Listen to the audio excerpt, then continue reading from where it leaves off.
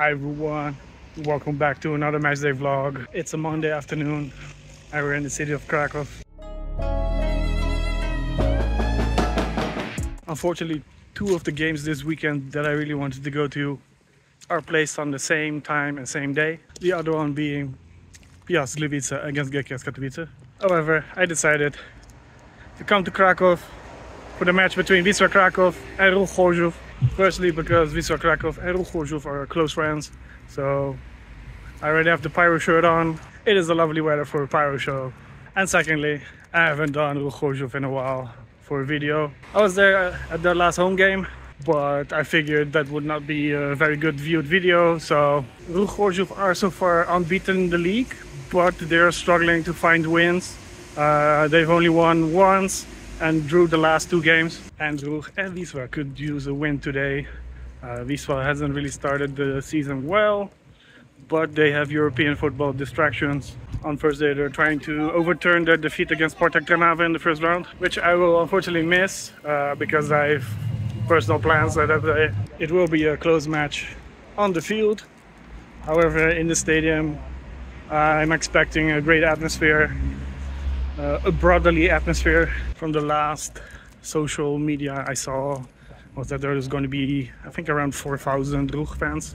So not the complete away stand sold out, but that's a good amount for a Monday afternoon. You know, people have work or maybe are on vacation. So, and from Wisła side, I think there's like close to 15,000 tickets sold.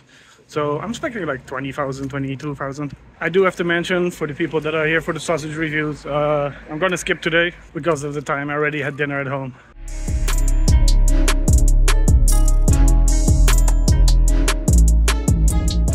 I can already say the vibes are good. They're all drinking together. I will definitely try the sausage here from the fan zones because they are always better than from inside. But yeah. Let's get out of the sun. Let's get inside.